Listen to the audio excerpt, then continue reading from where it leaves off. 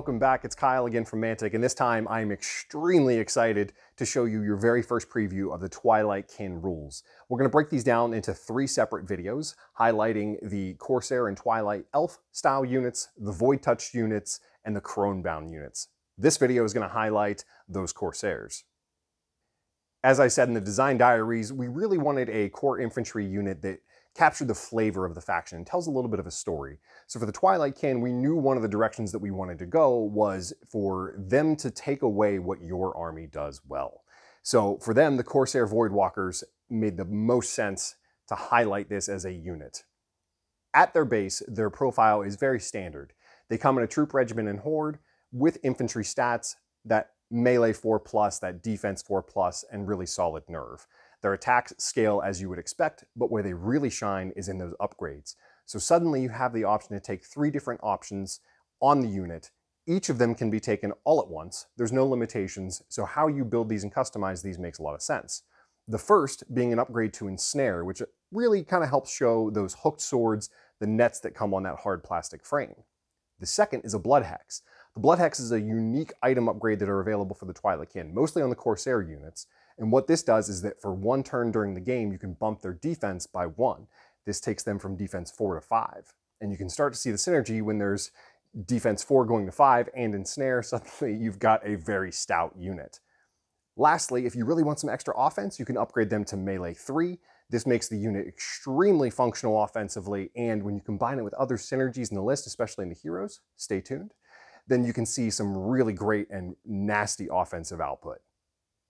Next up is the Corsair Fleet Wardens. Now this is that hard plastic kit if you decide to take them and give them the 2-handed pikes that they come with. Now this is a unit that really kind of starts to shine with what you see in normal phalanx style units. Built-in crushing strength, built-in phalanx, but obviously with elite and their higher number of attacks because of the spears. They've also got the option to purchase a Blood Hex, which bumps them up to defense 5, and we all know that defense 5 phalanx units are really nasty. If you want, you can give them an upgrade to their nerve level as well, and this is just one source of an increase to their nerve level, which there are, again, synergies that increase them further with the hero options. So this becomes a really stout unit. I happen to love the regiment level, especially what you can do to their nerve, and you can put these guys up against cavalry unit or any kind of unit that you really want to stop a charge from and be very successful. If you want to crank out a bunch of attacks, then you can find some synergies offensively later in the list as well. Next up are the Corsair Void Skiffs. This is that chariot regiment of boats that we've seen the models for now, and they've got some really interesting and exciting rules. So first up, they are a chariot base. They've got brutal, they've got fly, they've got nimble.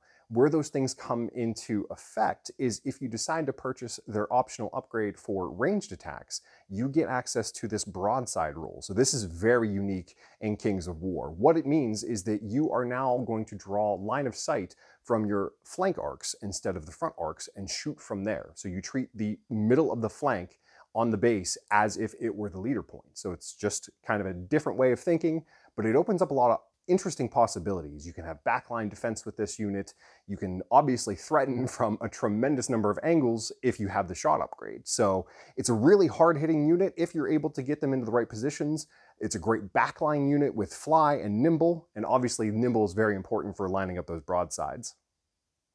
We also have the Corsair Wranglers, which are a really funky kind of unit. The idea behind this is that it is a back rank of Elven Corsairs and a front rank of Night Stalker units. So we've boxed this together with the Reapers. It's a great representation of what they can be. This is a good chaff or harassment piece, and they have a special rule called Unleashed, essentially simulating the Night Stalkers being let go in front of the unit ahead and charging in and disordering them. So it's a really interesting kind of disruptive piece that can work synergistically, especially with things like the Void Skiffs.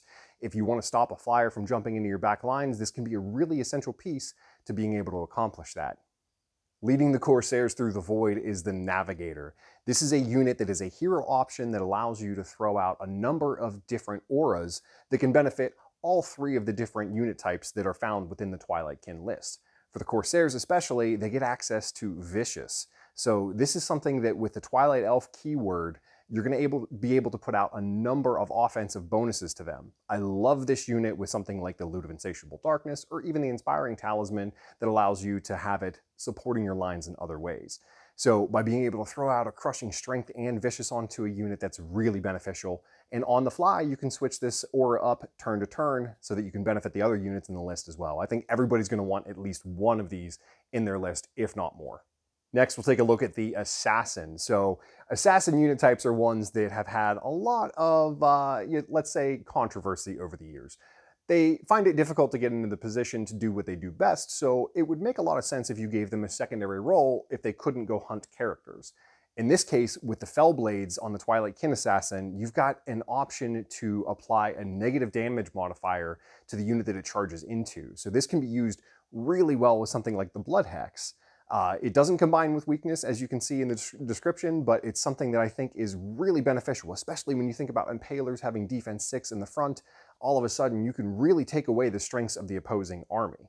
This is also going to be a Vault exclusive miniature, which I will show off now. It's something that's going to be available for 3D prints, and you guys can get your hands on these in the Vault sometime very soon.